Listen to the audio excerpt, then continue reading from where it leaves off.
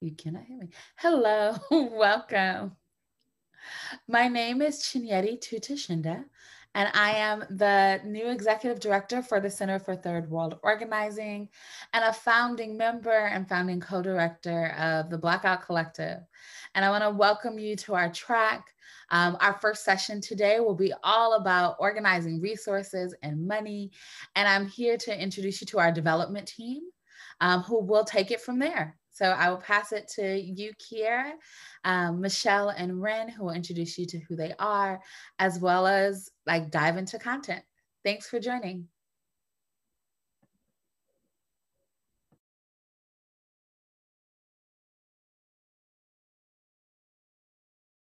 Hi, everyone. Welcome to our session. This is Michelle. I am the development manager here at C2. And we would love it if folks could check in the chat with your pronouns, your organization, and your role, and also what your favorite movement chant or song is.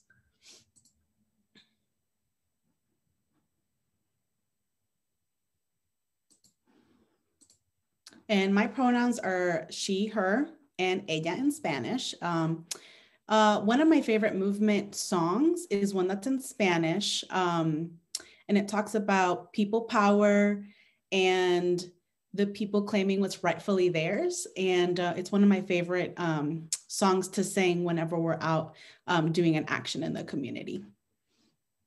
Kiara, Ren, would y'all like to share?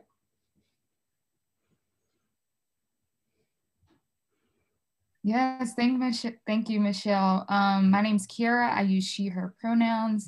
And right now, the one that comes to mind is We Who Believe in Freedom Cannot Rest. It's one of my favorite songs. Hey, y'all. Thanks so much for introducing yourselves. This is Ren. Happy to be here. I use they, them pronouns, and a favorite is just the classic no justice, no peace. Yeah. Always a good one.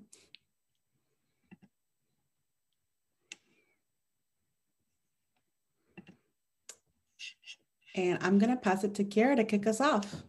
Yeah, so thank you for joining us this afternoon. We just want to give you a bit of information about the Center for Third World Organizing before we get started. The Center for Third World Organizing is a racial justice organization dedicated to building social justice movements led by people of color. We were established over 40 years ago in 1980 as a training and resource center for folks to come and get educated and skilled up. We believe in creating a pipeline of organizers that are equipped to not only know the fundamentals of organizing, but also to be innovative and creative as well.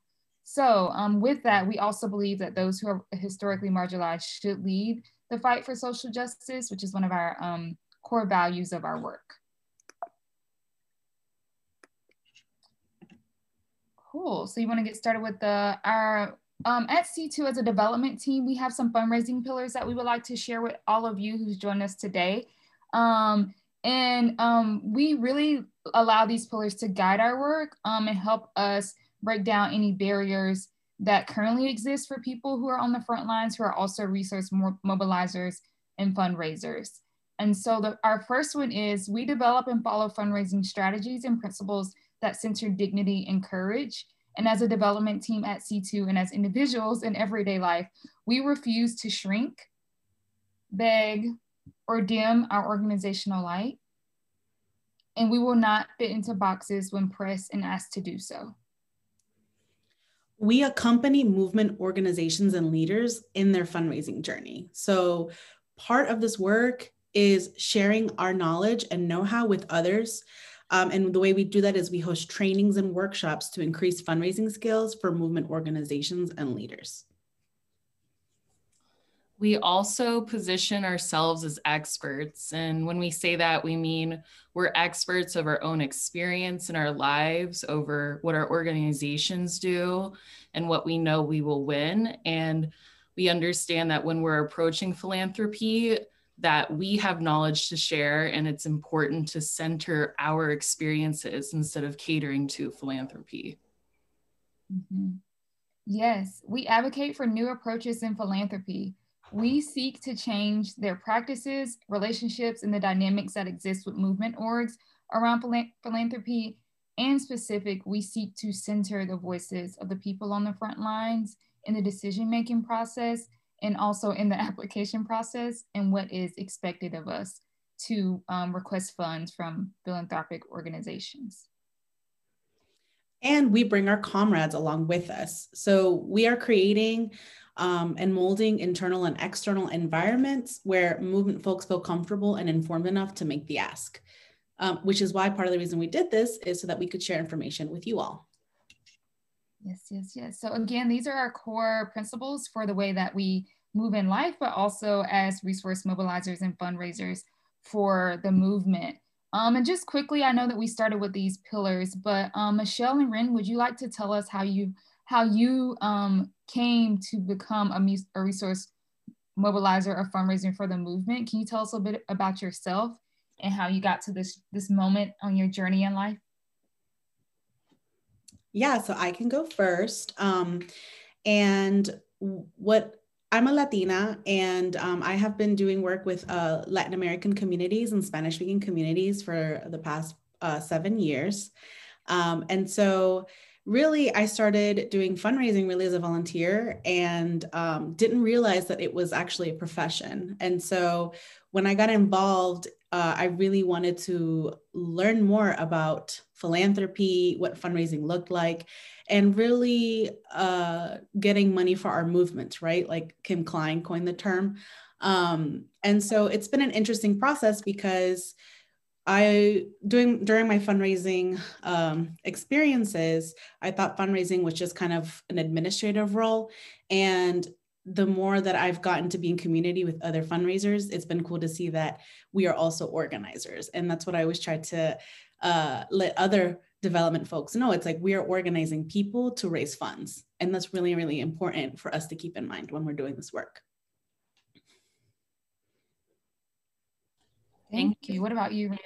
Yeah, I can also share my video if you want to pause the slides for a second just to talk. But yeah, so I'm Ren, and I was raised and radicalized in South Carolina. And my experience in organizing comes from working with girls, trans youth, and gender nonconforming youth, specifically in Charleston, South Carolina. That looked like a lot of different things, a lot of political education, cultural organizing and radicalization. And I found myself working specifically within fundraising and development with that organization because that was just a gap that I saw that needed to be filled. And yeah, I've been so excited to learn about the ways that development work and fundraising work can be centered around the experiences of the people we're resource mobilizing for, right? I think in my experience, I see a lot of folks who have hesitations towards fundraising because it can be awkward and scary to talk about money. And also nobody really wants to deal with it. But I found a way to really step into my power and tap into community power through resource mobilizing. And so, yeah, that's why I'm here and I love it. And yeah, I guess I'll pass it to you, Kiera, if you also want to share. Yes, thank you. Again, my name is Kiera Sims. I'm also from South Carolina. And I got my feet wet in organizing as a youth organizer. I was a youth organizer for about 11 years of my life.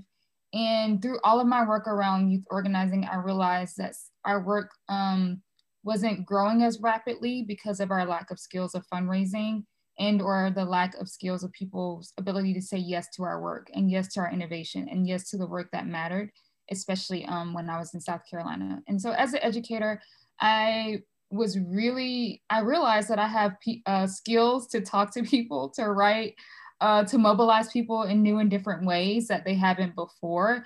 Mm-hmm. And once I tapped into that skill set, I'm happy to say that I now work with a team of people who also help me tap into that skill set every single day.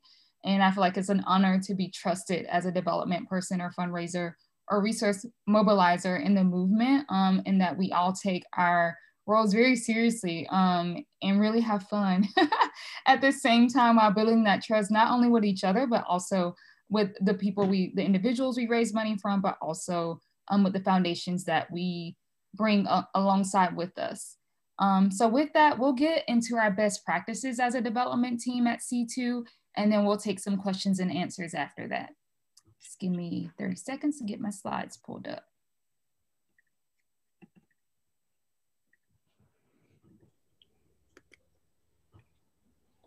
Great. Thank you so much for sharing.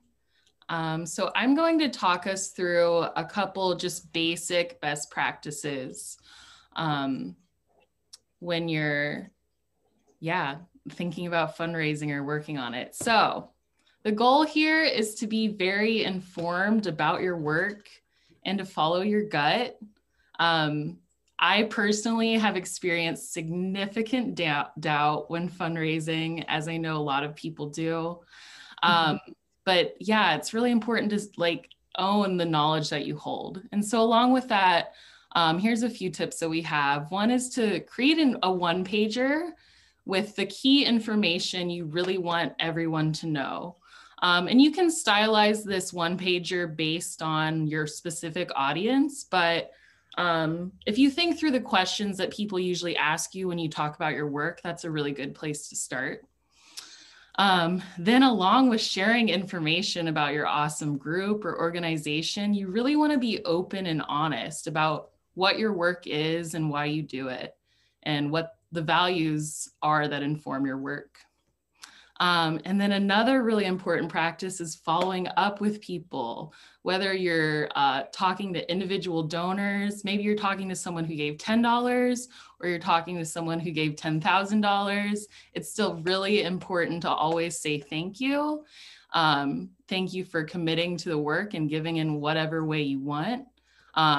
And to just establish that relationship by following up on what you said you'll do with your commitments. And checking in with folks throughout the year. And checking in can look like giving updates. It can look like sharing out what your new programming or new events might be. Or it can just be saying hi to check in and to really just cultivate that relationship with whoever you're talking to.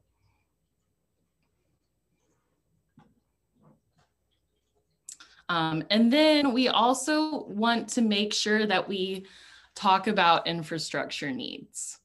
So when you're talking about money, you want to make sure you have a concrete way of tracking money. That doesn't mean it has to be a super fancy donation tracking system. It can be a spreadsheet if your budget is small, but just to have that information. You also want to know how you're going to ask for money or raise money. So usually that means a fundraiser plan or even just a basic, so for this first year, we're hoping to raise this much money and this is how we're gonna get there. A support system. I think the number one thing that makes fundraising hard is feeling like you're in it alone. And so a support system of people, even if they aren't super skilled in fundraising, just people there to cheer you on, to help you when the workload gets heavy, is super important and helpful. And then lastly, I kind of talked about this a bit, but your budget, it's very important to know what your organization needs and the funding that will get you there and your general overall goal of, well, this is how much it takes for us to accomplish these things in a year. Because your donors and your foundation folks, anyone you talk to about money is of course going to want to look at your budget.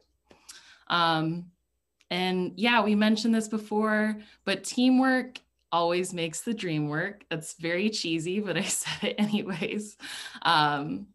And I just want to shout out Kiera and Michelle specifically because we work together as a team and it's made resourcing our work just feel so much lighter and exciting. So yeah, those are our best practices in general. And now I'll pass it over to Kiera to talk specifically about foundations. Yes, thank you, Ren. At C2, we have several sources of income. Two of our main sources are from foundations and individual donors. And so today, we will go more in depth around foundations and individual donors, but there are other sources of income that your organization or group may have. That could be from fundraisers, that can be from corporate organizations, that could be from in-kind donations, because those are also a resource. And also, now that I say in-kind donations, I also want to challenge everyone on this call, including myself, to also think about how are we resourcing our movements, and most often that doesn't always look like money. And so resources for our movement can look like food, free space, volunteer time. It can look like showing a person that shows up over and over and over again and provide their services for you for free. And so this workshop and session is focused on donors and individuals and best practices as an organization as it is reflected in C2, but also just know that there are a variety of resources that exist that aren't just financial, that your development team and or program people or organizers or leaders can help you pinpoint. So with that, best practices for foundations, our number one goal, or one of our main goals, is to build authentic relationships that center our community's needs. And not only our needs, but our community's dignity. To us, dignity is very, very important when speaking to and building relationships with foundations, and we center our individual and collective dignity when inviting people to join and support our work. So with foundations, just know that you are the expert. You aren't going to people begging them to support your work. You are going to them, inviting them to support the amazing things that you're doing in your community. So situate yourself as such. Know that you know your work best and you know what your people need best, and that you are going to foundations to invite them to join your team and be a resource for your team.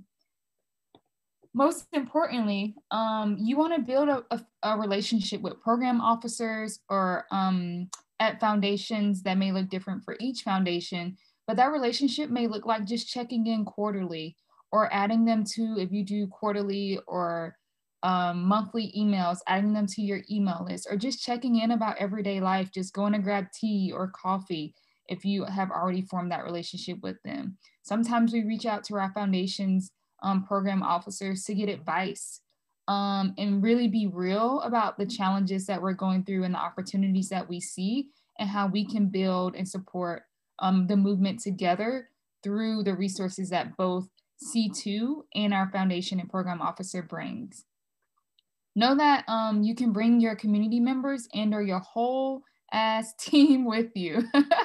And so as a development person who's rooted in organizing and was an educator at a regional institution for a very long time, I know about the work that we do and feel deeply aligned and tied to it. But I often bring Shanieri, who you saw at the beginning of this call, to our meetings. I bring Bree, who's our director of action strategy. Sometimes I bring Michelle or Ren, or if it's a very specific project, I invite the lead of that project to the meeting, so that your whole organization feels like they have a relationship with the foundation and not just relying on one individual person.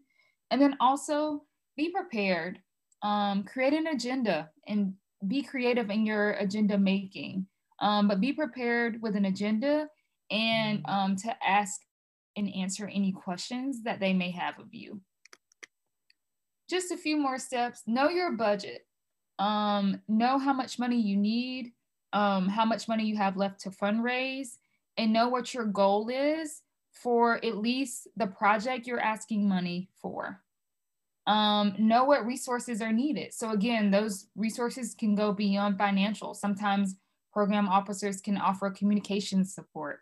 Sometimes they can offer, program officers can offer databases. Say for instance, if you now have enough people on your email list that you want to keep track of them in a very unique way, they may be able to offer you services through their database of a sort. Program officers will ask you, what do you need from us? And this is my plea for everyone on this call listening and watching today, to always think beyond financial need. when asked, what do you need from us?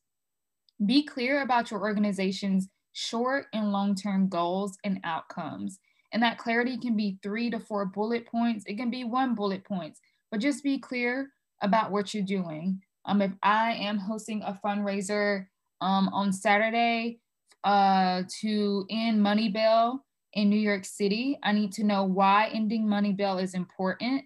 I need to know how much money we need to meet our campaign goals, and I need to know what our demands are within that campaign when I'm sitting down to talk to anyone, not just foundation or program officers, to anyone in my life about that campaign. So just become prepared for that information.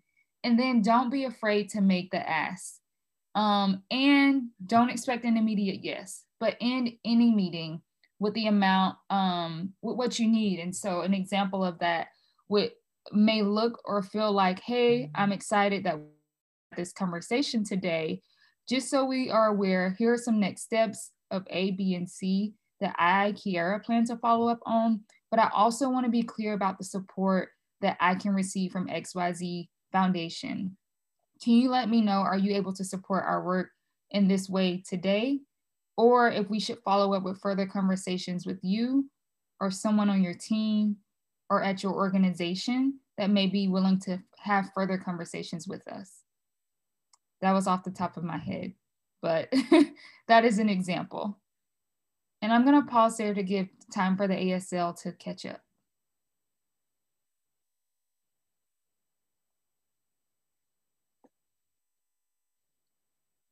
Okay.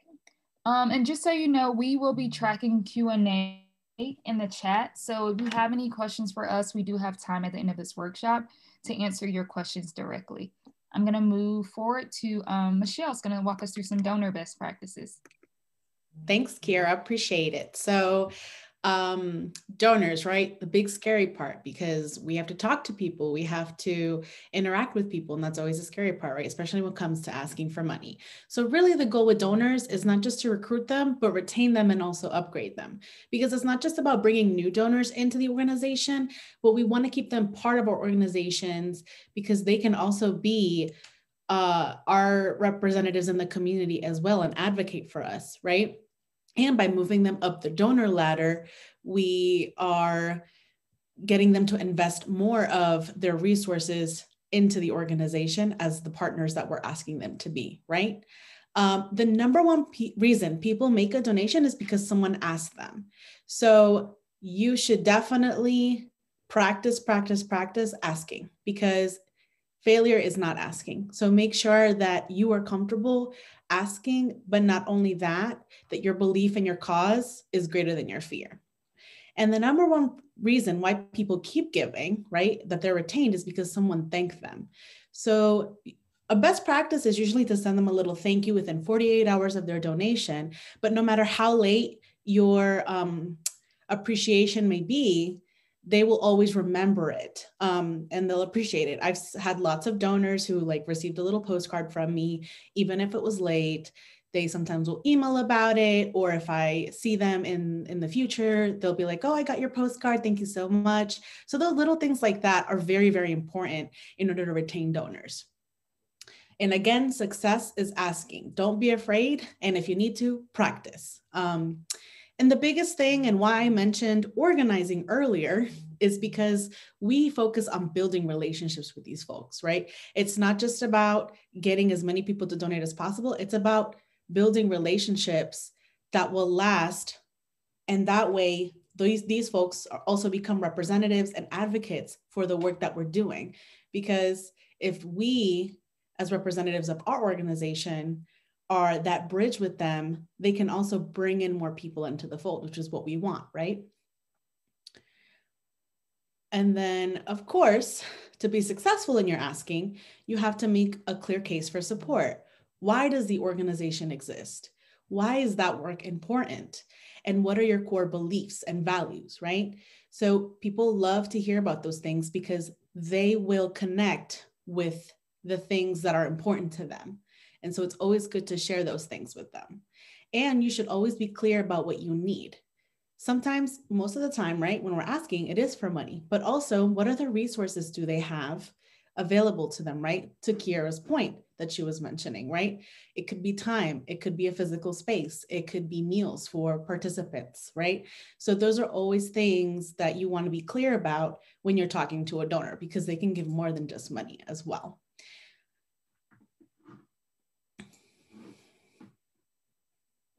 Thank you, Michelle and Ren, and everyone who's joined us thus far on this call. I'm going to stop sharing my screen now and come on camera. And we have some space available today just for some questions and answers, because we would love to hear from you as well.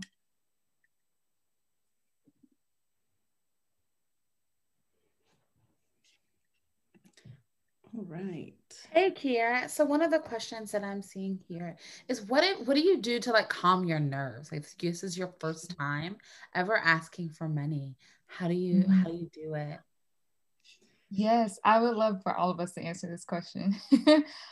For me, that's where dignity comes in. One, I see the person across the table from me as a full as human being. So we're all human. You don't have power over me, my organization, or my life, because at the end of the day, we're both humans. And so I enter a space just reminding myself, like, we are humans, we're both humans. Even if you do work at an organization or a foundation where theoretically you may think you have power over my life and the decisions that are made in my organization, you actually don't. We are humans, we are humans, we are humans. And then I really do a lot of work in the mornings. I take really slow mornings when I have calls with people who are, especially foundation calls, where I will drink some tea, I'll take deep breaths, and really like lean into like the practice of trusting my gut throughout the day and throughout my entire life, so that if I trust myself to enter a space with the information that I need, then making the ask just seems natural, because I'm making the ask for a human to join my work. Thank you for that. That is super, super helpful. I know my first ask, I was also very, very, very nervous. So these kinds of tips would have been really, really helpful for me. And then the last question that I'm seeing is, if you're writing a grant for the first time, how do you know? So like you can answer their questions, or are there any best practices in like just the language to use or not to use?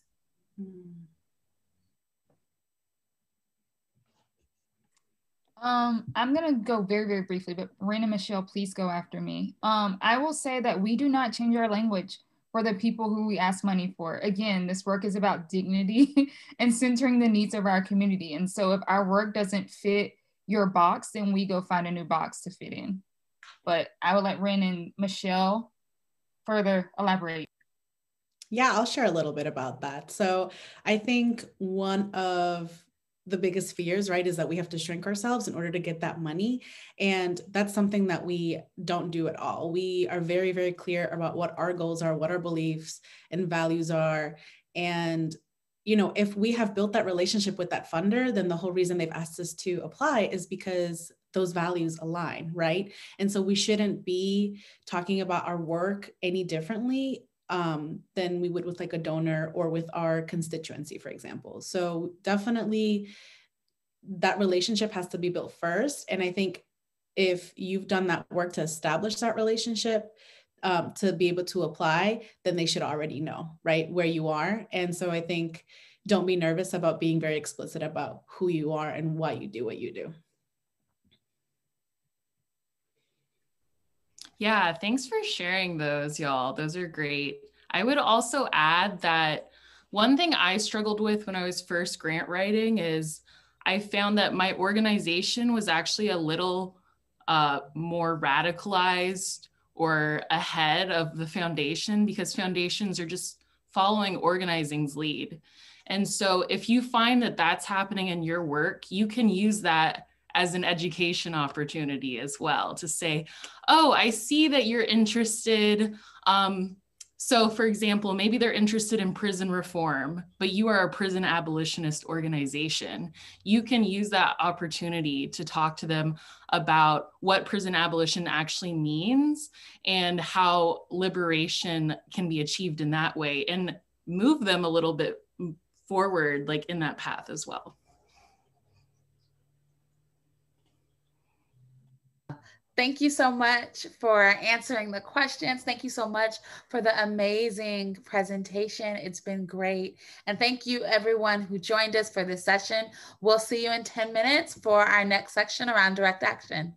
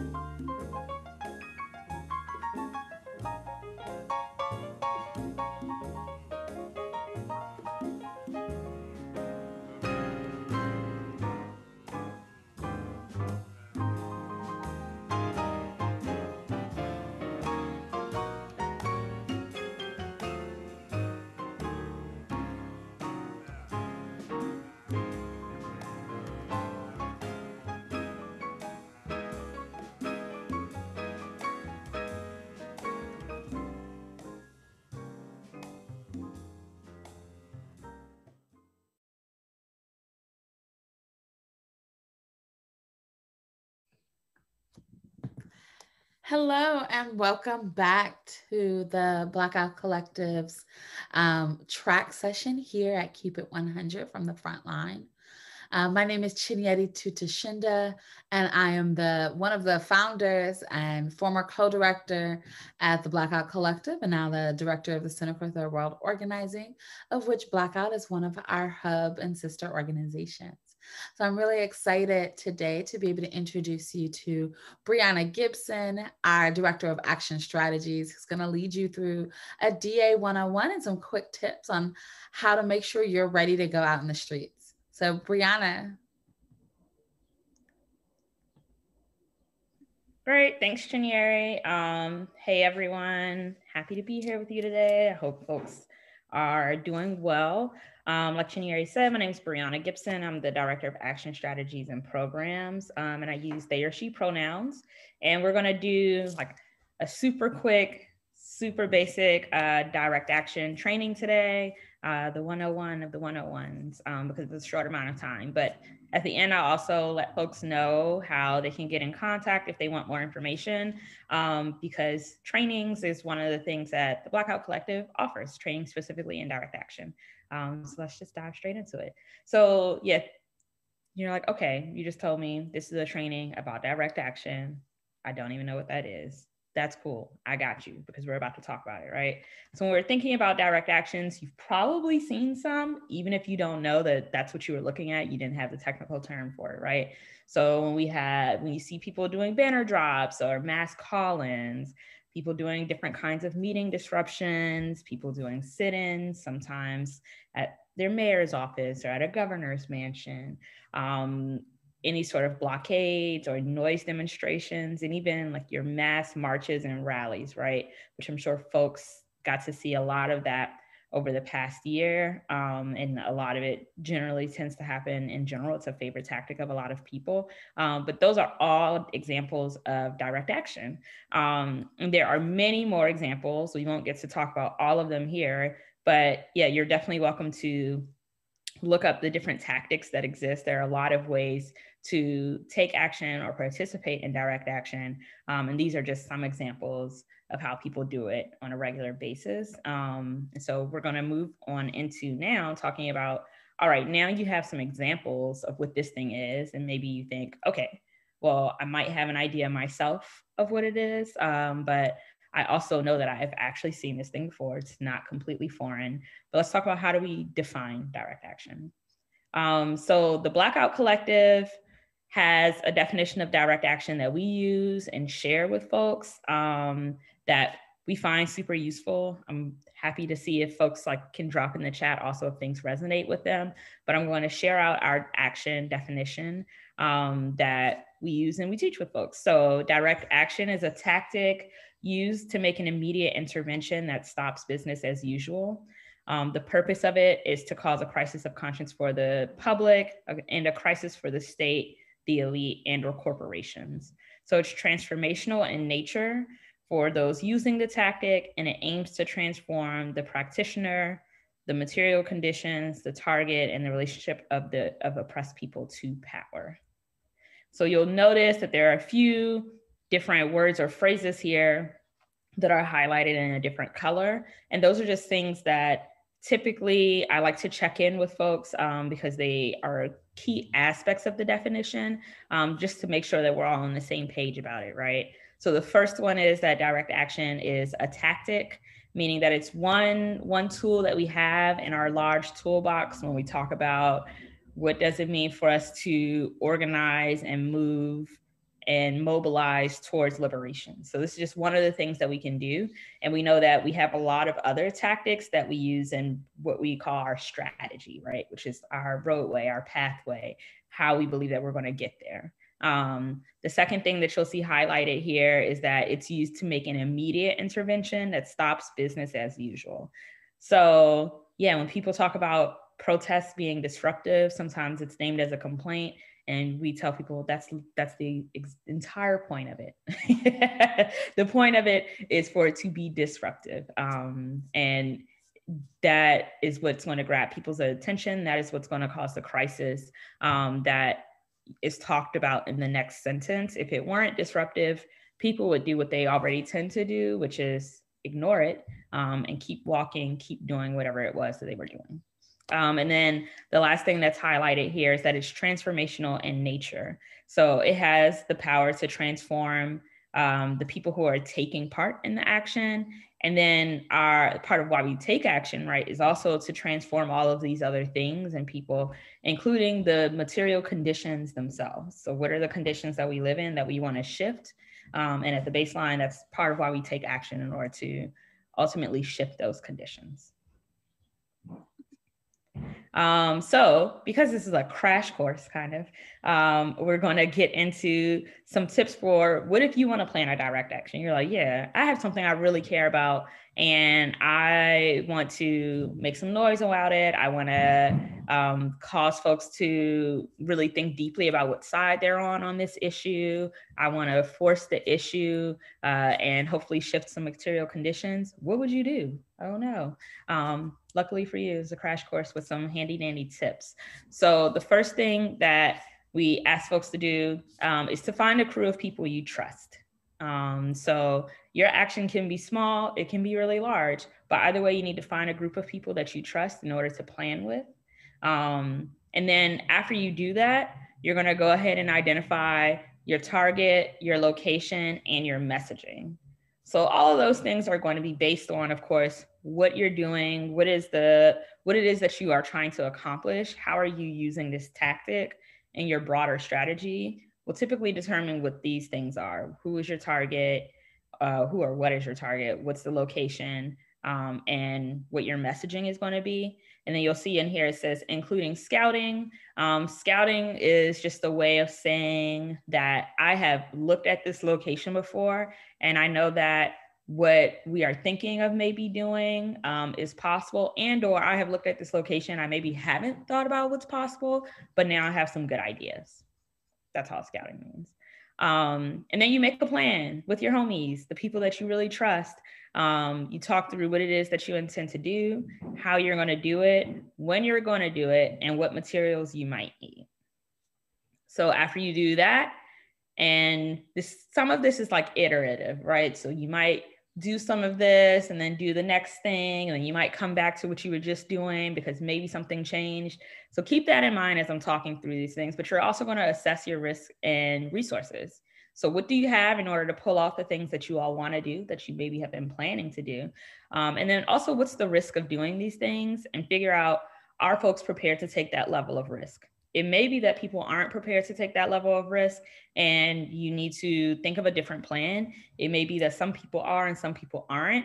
And so maybe there's a plan that has different layers to it, right? But it's a conversation you want to have so that everyone can make sure that they're consenting to the level of risk that's there, and that they know what steps to take in order to best protect themselves or best show up in the scenario. Once you have your plan down, you're going to need to make sure you fill roles and pull in allies. So roles are just people who help to make sure your action goes as well as possible. So if we're thinking of, your typical mass march or rally, your roles might be that you're going to have some folks whose job it is to give out snacks to people. People tend to get hungry, and make sure that people have water, because even though the CDC said people don't have to wear masks, that's only if you're vaccinated technically. So you might have some folks who are there to do some level of mutual aid and give people supplies such as personal protective equipment. You may have people who are marshals who help to guide people along the route of your march. Those are all examples of roles that are important in making something like a march and rally happen. And then pull in any allies. So that's folks who are aligned with what you all are trying to do, and are willing to lend some level of support to you. So it might be that your allies help to take on some roles. It might be that your allies help to provide you with some resources. Maybe you need 10 megaphones and you only have 3. And so you pull in some allies to get you some of the materials that you need. And sometimes your allies also just amplify so that as many people as you want to be there can be at your action. And then you're going to practice and execute. So with some smaller actions, sometimes there are things that physically we need to practice together. And then with things that, again, going back to the example of a march or a rally, sometimes it is that people in particular roles need to practice to make sure that they're prepared as much as possible to deal with whatever may happen when we're taking action. And we know that, like we said before, this is inherently disruptive. So you might have some annoyed people, you might have some unexpected events. Someone maybe won't start feeling well in the middle of things, and you'll have one of your medics need to practice what does it mean to tend to someone who's not feeling well in the middle of the things. But yeah, these are basic tips for planning a direct action.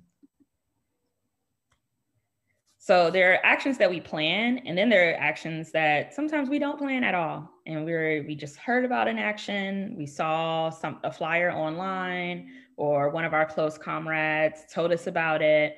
Or sometimes you're just in the street and you see people doing something, and it is something that's happening in mass or with a lot of people, and it looks like you can join in, and you decide you want to join in. These are some quick tips for that. So similar to planning, when we said get a crew of people you trust, typically advise that people go to a direct action with a buddy or a crew and make a plan.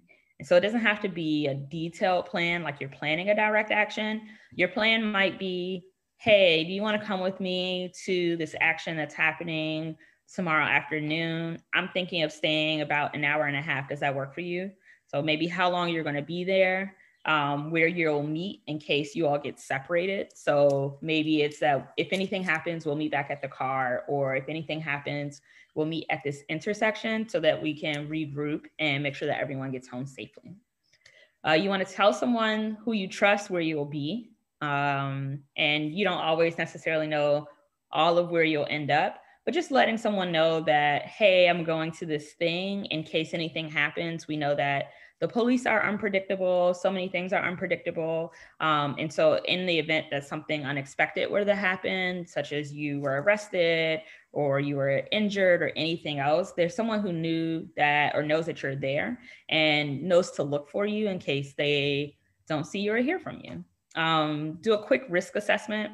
And so risk is one of those things that's super dependent on time, place, conditions, all the things, right?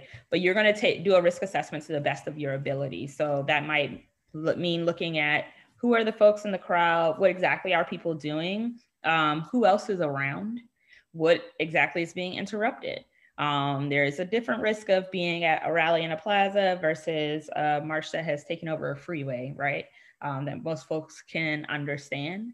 And you're doing a similar, just quick risk assessment so that you can determine whether or not that's actually something that you want to join in doing. And if so, what else you might want to do in order to make sure that you feel comfortable being there. Keep an eye on your people. So if you came with a buddy or a crew, make sure that you keep an eye on them so you also know where they are. Trust your gut. Our guts have a lot of internal or inherent information for us. So if something doesn't feel right, it's typically not right. And feel free to just listen to your gut around where you should be, how you should be, and when and where to go. And then have an exit plan. So I kind of spoke a little bit to this earlier when I talked about making a plan with your buddy or a crew. But again, maybe have an idea about how long you might want to be out at this action that you haven't planned. And then have a plan of where you may want to meet someone, where you're going afterwards. Any of those things are helpful just for joining an action that you haven't planned. So you're not entirely sure what's going to go down. Some quick safety tips, which are also typically helpful. So you can create some action agreements with your crew before you go. So maybe that is, we are going to stay for the rally, the march, and we parked over here and we went to the gym yesterday and our legs really hurt. So maybe we won't walk on the freeway today because we might not be able to get back to our car. So maybe we're agreeing that if things get too far away from where we parked, we're just going to call it. Avoid bringing unnecessary tech. It sucks to lose your phone, break your phone. It sucks to lose a laptop or a camera if you don't need it. Obviously, we tend to have some folks whose jobs and whose roles in that instance are to do a lot of documentation, which is really important for the historical legacy of our movement, for us to be able to reflect on the things that we do, what works, what doesn't. All of that's important, and for other people to see for amplification, right? But if that's not your role, maybe leave your expensive camera at home, or you're probably not going to write a paper or send those emails that you thought you were going to send in that couple of hours. And so you might want to leave your laptop at home. Probably not necessary, right? So just avoid bringing any unnecessary tech. And then you're going to memorize the numbers of 1 to 2 people that you trust in case something happens. So it could be that you get separated from your group. Sometimes phones die. Sometimes, people are unexpectedly arrested, or anything else may happen. You may lose your phone. So it's generally a good idea to memorize the number of like 1 or 2 people you trust, so that in the event of an emergency where you're not with your crew, you don't have anyone that around that you can talk to or get in contact with, that you can at least hopefully find a phone and reach someone. Bring your COVID-19 safety gear, still a pandemic, and then any other supplies you might need. So sometimes people may proactively bring a first aid kit and or like something like a portable charger if they're a live streamer, right? Water is important. People forget water a lot, but it's important to stay hydrated. Any gloves you might need, masks, your identification, etc. Tend to advise that people keep things light, but make sure that you have what you need so that you'll be prepared. So then just a quick word on technology and security as well for folks. So yeah, especially in moments of like heightened tension and heightened surveillance, which we know that folks are already under a lot of surveillance, it's helpful and important for folks to kind of just minimize the amount of free information that just anyone can get about you. So we know that we believe in a world where everyone has access to self-determination, where people are liberated. And we also know that everyone doesn't believe in that vision. Everyone doesn't want that vision. And some of those people actually actively wish to do us harm. And so we don't want those folks to have unnecessary access to our information. So maybe make your friends or connections private on Facebook, especially if you are typically planning some of these actions. Just be careful about how visible you are and how much information people may have access to who you may not want to have that access. If you're organizing things, don't give people your personal cell phone number, especially people you don't know and trust. There's like Google Phone, other virtual platforms that give you a phone number that you can use and that'll ring through to your own phone. You can use different encrypted email servers for organizing purposes to minimize just like the amount of information that gets shared that is without your knowledge. And then you don't have to use your real name or personal email address to sign online petitions. If you do bring your phone to an action, you want to make sure it's fully charged or that you have a battery pack. You want to use Signal Messenger in order to talk to other folks who might be involved, which is an encrypted platform so other people can't see your messages. And if you are doing something that you think might result in you or has a high likelihood of you being arrested doing it, maybe just leave your phone at home altogether. You're being tracked most likely in terms of the like location services on your phone. And then also if you get arrested or apprehended, you don't want to give the state or the police access to your phone to go through your messages and maybe incriminate other people. If you can't leave your phone at home, just turn off your location services. And also just feel free to turn off your phone if you need to bring it. No Face ID, no Touch ID. Those things are easy to put to someone's face or put your thumb there. And then if you see folks doing things that might cause law enforcement or someone to look for them, just maybe don't take photos of it and definitely don't upload those to social media. So just some quick tips. Like I said, here's some information if you're like, man, I really want to learn more about this. BlackOUT Collective offers trainings. We offer direct action support.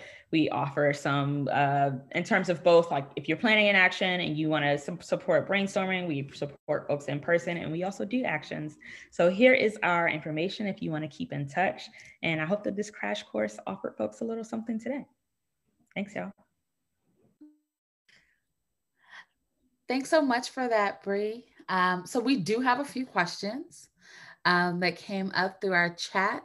So the first one is, what roles should white folks have in direct actions for Black people? Yeah, so I would say to check in with the people who are organizing the actions, right? And they can tell you what roles they feel comfortable having you in. It's not going to be a one size fits all for everyone. It's really dependent on who your community is and what it is that they want.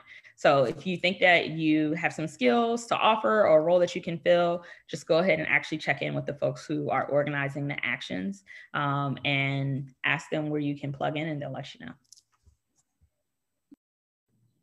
Thank you for that. And then there's a few more questions here. So if someone is really nervous and they've never been to an action before, what is something that they should either do, or like, what would one piece of advice that you'd want to give them?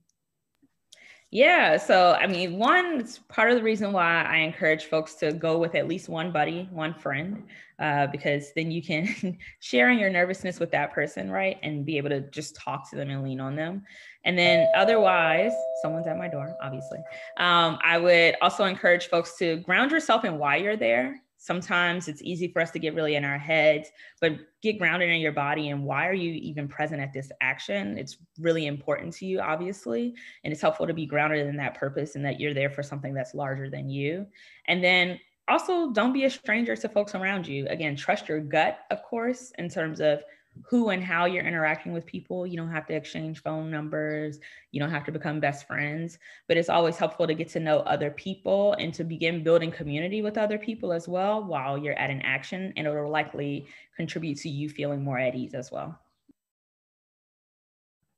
Okay, and then the last question here is, can you talk about an action that you participated in? Maybe something that was like you were really nervous around, or something that you think that people could do? Sure. Yeah. Yes. I think I was very nervous around my first action with the BlackOUT Collective, actually. And we shut down the Bay Area rapid transit system. So it's kind of a big deal. I didn't know everyone there super well, even though we built trust through some of the steps that I talk people through in terms of planning and action. And so it helped me to be able to build those relationships through the planning steps. And then the day of, it also helped to just have some intentional time together to do what I just talked about, which was remind each other why we were there, to play some grounding music, to spend some time in a circle where we really just connected with the why of everything and how much bigger than us this was, and like how we were actually there for the liberation of our people. That's what helped me to feel more at ease and much less nervous in that moment. Thank you so much, Bree. So I see we have a few more minutes. And actually, this is my question. So sorry. It's one that we get a lot during trainings. I would love if you could just go into it a little bit for people. So we see a lot of marches, and we see sometimes blockades or when people are blocking something. Can you give us an example or show us how do we come up with something different or creative? What are ways to do that? Yeah, so I think actually this past year has been really instructive on creative actions, because a lot of the things that people have been and are used to doing are typically not socially distanced, right? Even if you're a lockbox, it's typically not 6 feet away, the next person to you. So I think that sometimes conditions force you to be a little more creative in that way. And then other things, some of our trainings, we do some creative action segments. And what we tell people is all right, remove the limitations from your mind. If there was anything you wanted to do in service of your campaign, in service of your organizing work, in order to propel your issue further, in order to shift material conditions, in order to get the goods, as people say, what is it that you would do? And you can start from that point of your wildest imaginations, right? And all of that may not be possible in the moment, but I encourage folks not to recap their brain afterward, but to allow themselves to still remain in that creative space and think about, okay, maybe I don't have the ability to fly, and we might not have these other things, but there are aspects of this that are important that we can actually pull off, and that would be really dope to see and different in a way that will probably catch folks' attention, and definitely be in service of the work that we're trying to do. Thank you so much for that, Brianna. Deeply helpful, and hopefully helpful to not just me, but to the people who are out here watching today and who will watch the videos afterwards.